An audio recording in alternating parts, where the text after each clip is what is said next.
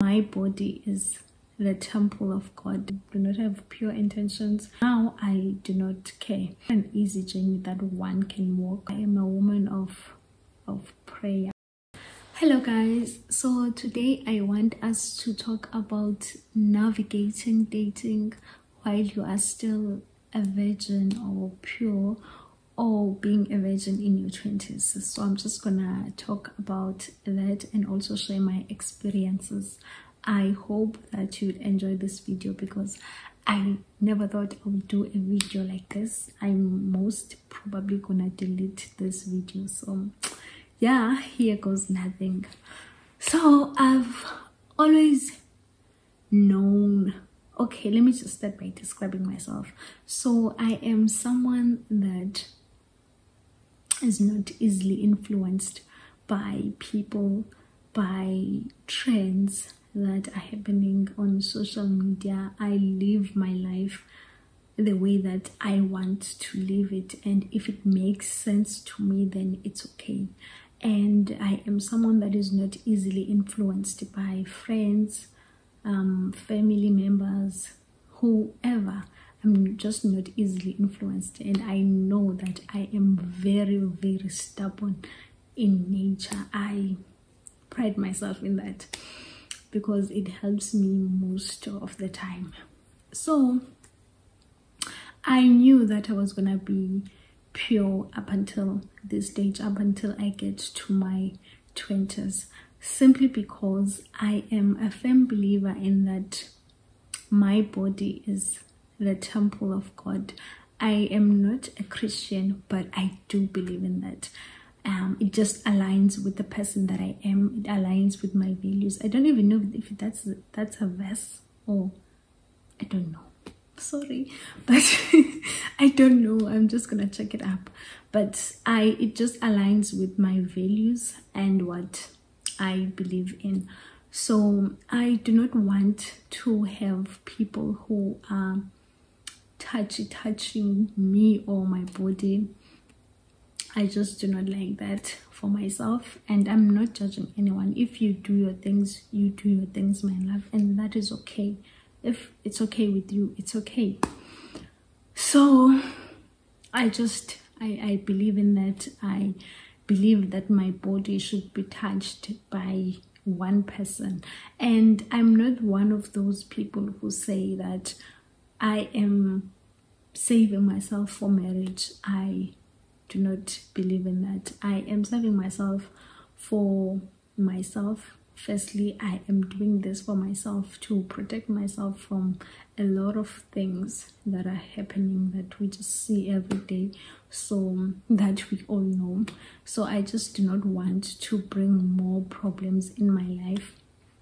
Secondly, if marriage comes, it comes, it's a blessing, thank you, and if it does not come, it does not come, because I have seen that a lot of people, especially where I'm from KZN, a lot of girls that are still virgins up until they are old, they would force, they would enter marriage with like old people, and it's just not my vibe.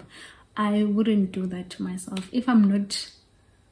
If I am not blessed with umshado, then it's okay, no need to force.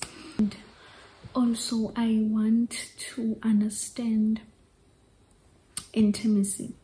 Learning more about that before I do anything that wants me to be sexually involved with the other person.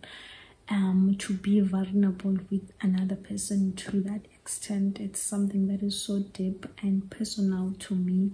So I still want to understand more about that, and also to fully understand myself, my feelings, and to just have more information about it. Because as much as I learned about it in high school, in primary, was it primary? Okay, I don't remember it in school. I still need to learn more about it and fully understand it before I do anything. So yeah, and I know that it's not easy to be a virgin up until this stage, because you want a partner. You want someone that is going to be your side. And most people, especially in this generation, they are not for that. They do not have pure intentions. They are not willing to wait for you up until you figure everything out. They will just, they want what they want, and if you do not give them, then you are out, you are left single. And it's something that has happened to me a lot in my past relationships, and now I do not care. When I was still in my late teenage years, I used to care a lot, but now I'm just like, okay, because I know myself. I know my why. I know why I am doing this, and part of my reason is because I'm doing it for myself. I do not want to do something just because someone wants me to do it. So it can never work like that. And I'm a firm believer in that everything has its own time. Everything goes smoothly when it happens in its own time, and that we should wait for that time. So I'm waiting for myself to fully understand everything behind intimacy and all of that, so that when I decide to do it, I fully and I know everything. So it's not easy. It's not an easy journey that one can walk, but I believe that it's a journey that is going to be rewarding, especially because I am a woman of prayer.